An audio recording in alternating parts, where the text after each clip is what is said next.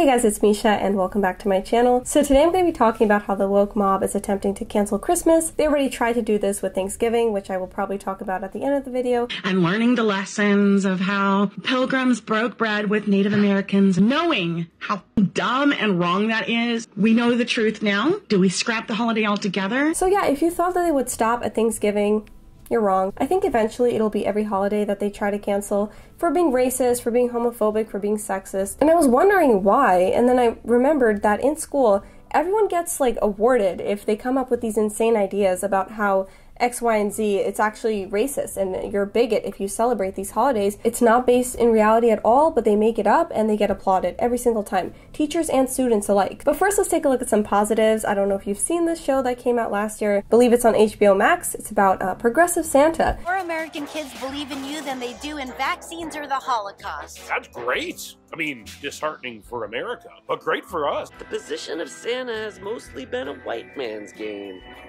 Exactly. It's f***ing crazy. Things have got to change. Santa and the board are all male and all white. And I think it's very relatable. I mean, it really highlights the jealousy that we as women feel because we cannot be Santa, you know? So can you please tell me why Santa Claus is still a straight, white, cis male? Disgusting. It's about time we get the female black Santa that we've all been waiting for. And that's why these woke movies always do so well. And we can't forget about Christmas music. There are a bunch of Christmas classics, like Jingle Bells, I think is racist. A Baby It's Cold Outside, it was actually about, you know, the woman getting drugged. So the songs are canceled, the movies are getting canceled. What else can you cancel? Christmas! Christmas itself. The woke people think that saying Merry Christmas is racist. Even with stereotypical Christmas decorations now, it's the language has shifted to holiday decorations, winter decorations, Christmas trees, or like holiday trees. Why? It's obviously for Christmas. As if Christmas isn't a holiday that brings people together. And this is what's so annoying about it. They take all of the amazing holidays that we have that encourage unity and spending time with your family and friends and ruin it and try to say that this is dividing us when they are the ones who are constantly dividing us. And another funny thing is that these woke people won't hesitate to, you know, include their woke ideology in movies, into songs, into TV shows.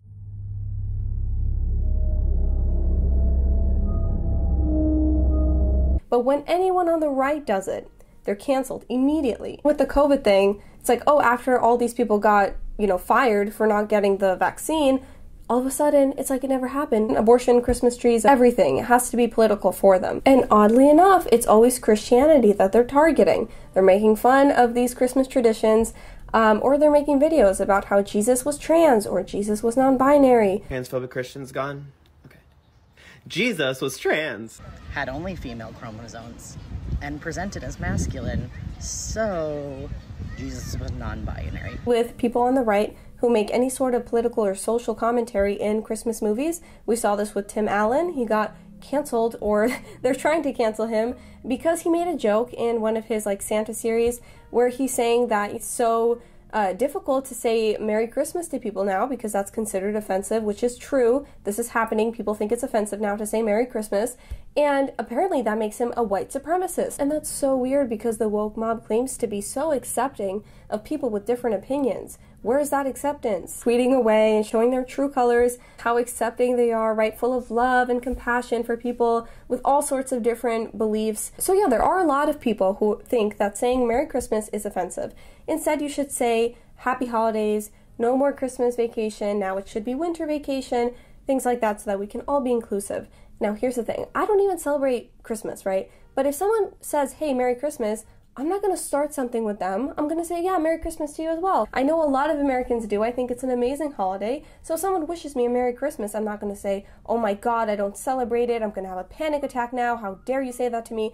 No. Of course, context matters. Like if you have a friend who continuously tells you I don't celebrate Christmas and you always say Merry Christmas, okay, that's one thing. But most people are not trying to convert other people when they say Merry Christmas. They're just wishing you a Merry Christmas. They want to share the joy that they feel when they celebrate their holiday. That's it. So in my opinion, say Merry Christmas, and to those who don't celebrate it, Happy Holidays, and that's that. But these people are claiming that the holiday greeting, Merry Christmas, is offensive and we shouldn't say it anymore. That's crazy. It's not offensive. These people don't even know what to come up with at this point and what to be offended by. It's so unfortunate that the left wants to ruin all these holidays, like Christmas and then of course Thanksgiving, because we really need these holidays. They encourage unity, they encourage us to sit down with our family and friends despite our differences, and the left wants to cancel it. Instead of bringing stuffing and biscuits, those settlers brought genocide and violence.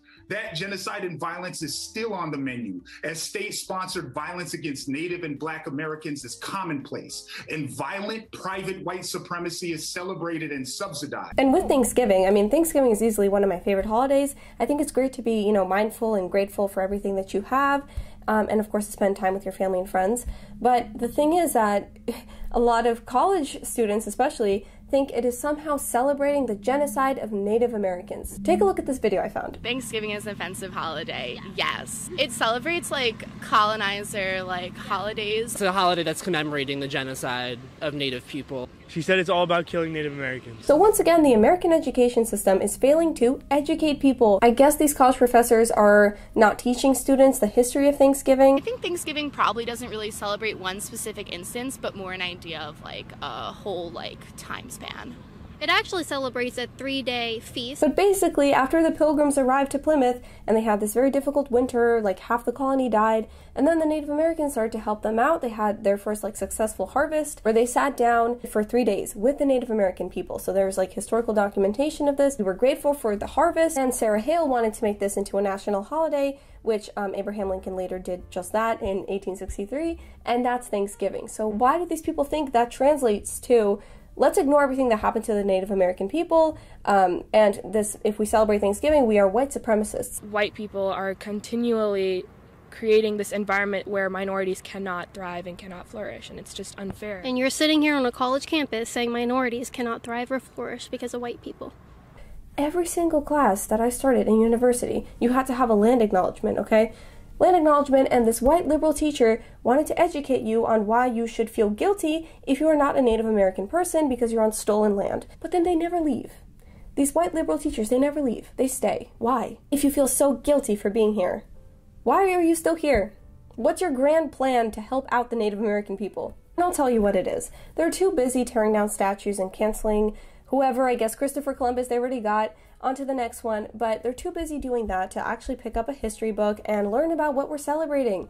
At the same time though, can I blame them? Because they're being taught by these woke professors. But anyway, I hope you guys did enjoy your Thanksgiving, even if the cost of Thanksgiving dinner was up by 20%, thank you Biden, and I hope you're getting ready for Christmas or whatever holiday you celebrate and not letting the woke mob ruin it for you, even though they love to do that. I guess it's because it's a tradition. They really don't like American traditions for some reason. But as I've said, I think that these holidays are so important, especially when there's so much division in our country. And that's all for today's video, guys. I hope you will hit that subscribe button and the notification bell so that you don't miss any of my videos. And I will see you all in the next one. Bye.